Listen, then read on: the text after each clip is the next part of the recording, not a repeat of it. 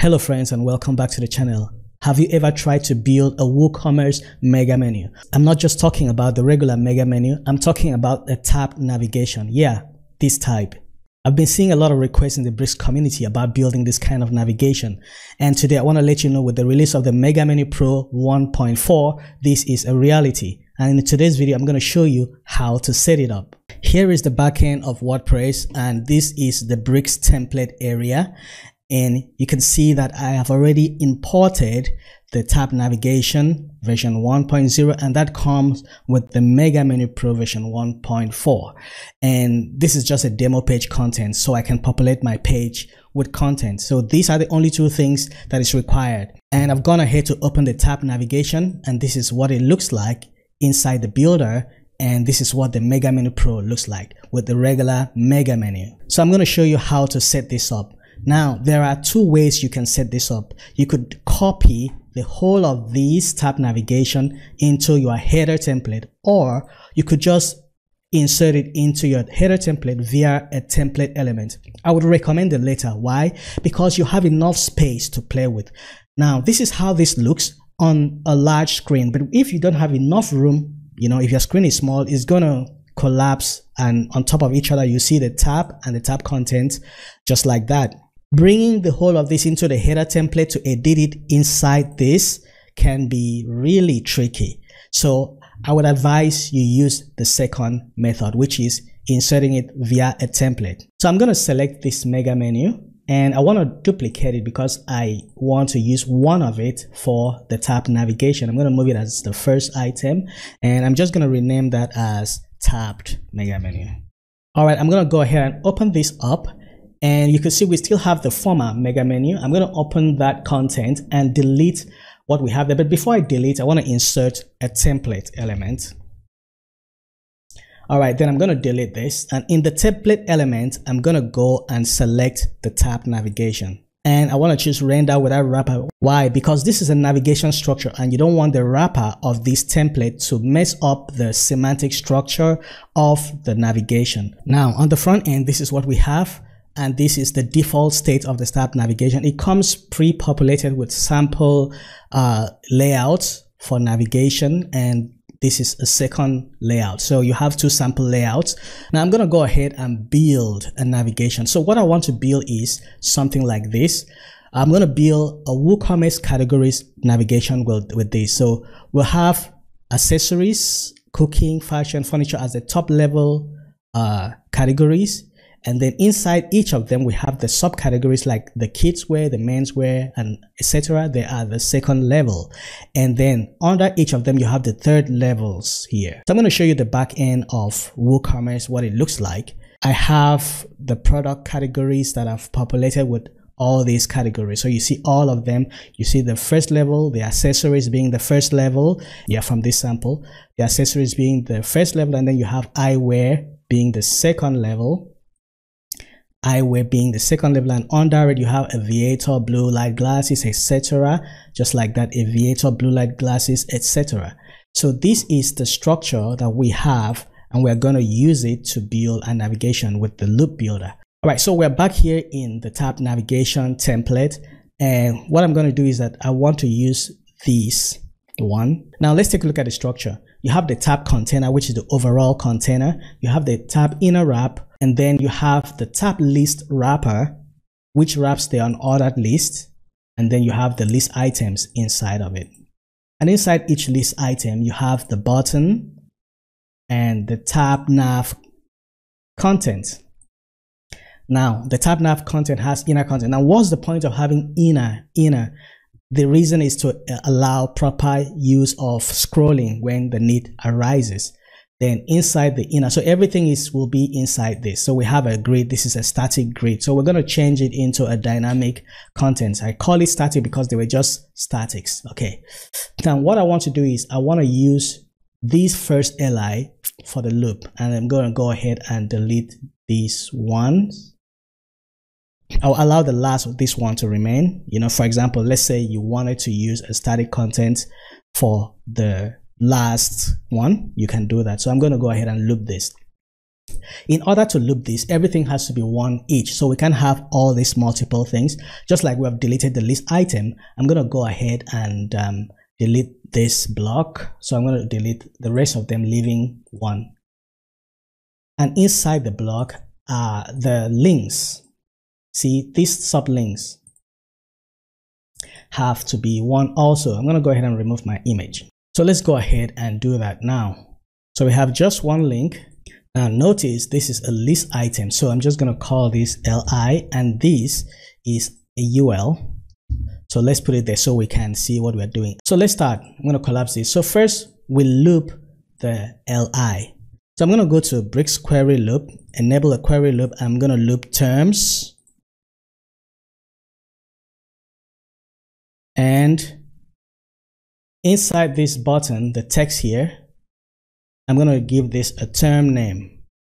I'm going to put that as a term name.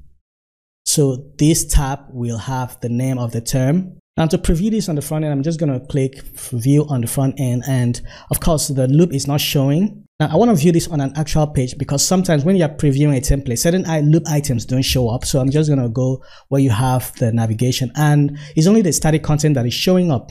Now, the reason that is happening is because if you go back to our product categories, you're going to see the count all here is 0, which means we have not assigned it to any product.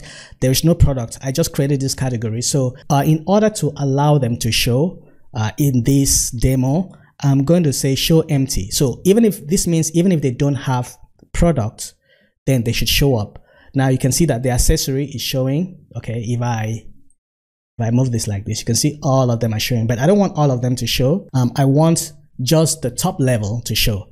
So for the top level to show, I'm going to come here and say parents 0. So here is for the parent ID, but the top level don't have any parents. So I have to add here 0 and then this will show up then, but I don't want the uncategorized to show. So I'm going to come here and exclude uncategorized. And we have just the accessories, the top levels, and then the static nav. So I'm going to change this to static. So just to not to confuse us, static, item. Okay, go ahead and save that and look at the front end. So right now we have our accessories, we have cooking, fashion, and all that. The next thing is to start looping the inside. So we're going to loop the LI, the list items. Okay, this block. So I'm going to turn on the loop. And we're going to go terms. The way I did it is such a way that it was pre-populated, so you can actually change this. So we're looping terms, product categories, and then the parents will be term ID. So how you insert that is just look for term, and you're going to see term ID, and you insert that into the parent. What this does is that it queries only the children that are direct children of the upper loop, the ancestor loop. So for accessories, only the accessories children will loop. And then we're also going to, turn on show empty. And you can see that it is looping, but then we have to change this also to term name so that we can see that properly. So you can see they are showing up. Of course, the first loop doesn't always show, just the second ones in the builder. And we're going to do that to this also. So for this, we are not looping the link, we're looping the LI, because you have to understand the structure, that you want. So this is the UL, this is the LI.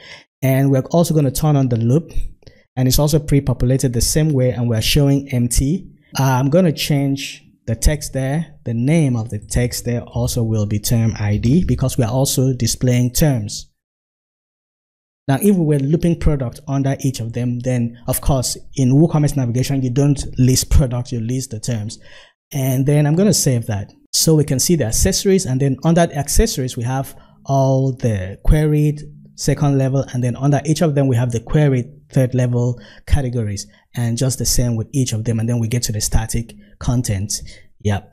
So that's basically all there is. But I'm going to just show you how you can style this. This is the default style. Now, if you don't want this list item bleeding into the content, you can simply go in, select the tab nav container, and then go to the attribute, and you're going to find a lot of attributes. This you have data sliding through, that is for mobile navigation. By the way, let me show you the mobile. So on the mobile, this is how it looks. You have the tabbed mega menu, and then you have the the items here, and then you have this. Okay, so that is how it looks. So it's fully responsive. Now let's go in there. Now it slides in. Now if we don't want it to slide in, we can make it expand downwards, but let's not waste time on all that. Data bleed through, I'm going to turn it off. So we do that, you can see that it's not bleeding in anymore. Instead we have a line, but we can also turn off that line if we don't want. So I can turn it off by removing the divider, and then we wouldn't have it. And if you want the content to fade in instead of just appearing, you can set this fading content to true. And also if you look at in the builder, you can see these blue dotted outlines just separating the tab and the tab content. If you just, that is for visual aid to see how it separates. If you don't want that, you can always turn that off. Element outline, turn that off, and you wouldn't see it again. But I prefer having it before adding the colors. I prefer adding it so I can see the division. To style this, you have to do it in the code block.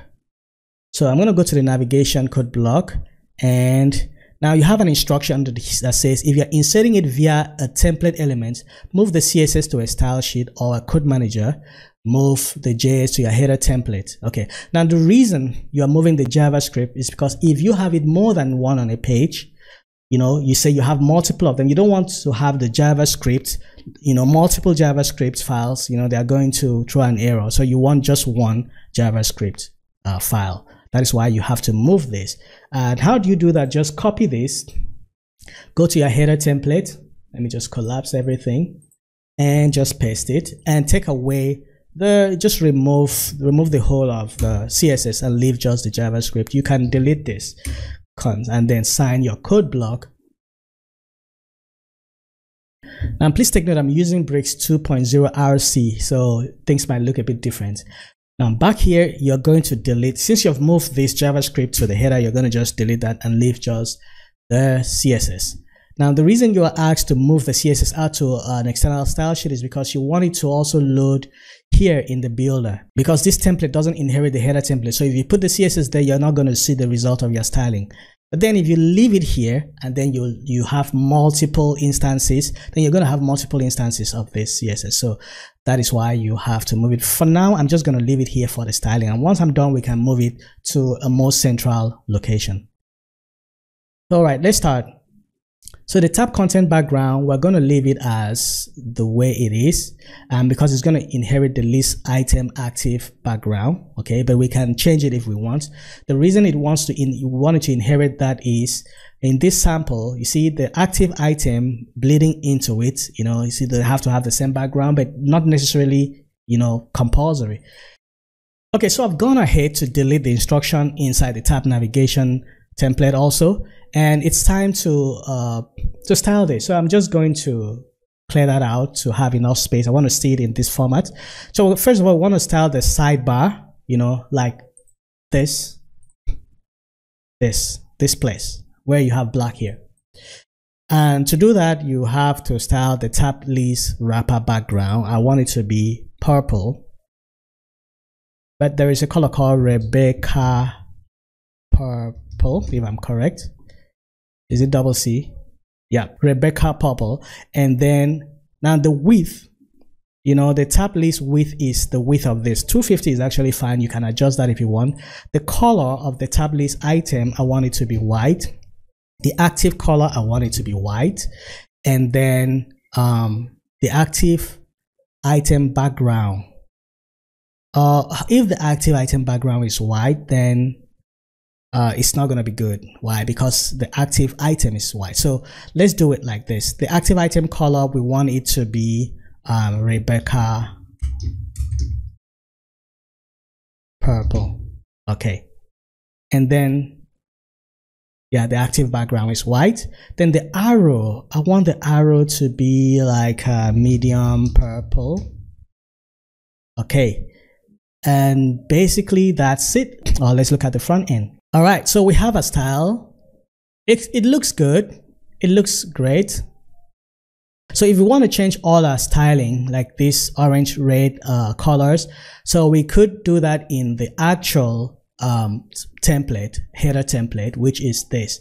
We could just go into the style and options, and then we change the primary color to that Rebecca Purple. And save it. So now you have all the colors are in sync. So that is how you set up the tab navigation for the Mega Menu Pro. And it is not just peculiar to WooCommerce. You could use it for any kind of listing. You could use it for housing. You could use it for teams. It depends on what you want to use it for. So if you learned something in this tutorial, let me know in the comment section. Hit the like button. And if you want to get the Mega Menu Pro, you could get it here at Gumroad. I'm going to put a link in the description, and you're going to see a link right here. So get it from Gumroad and use it to build your Mega Menu. I'm going to be bringing out more videos. We're going to build more Mega Menu live examples. Until next time, do have a great day. Bye.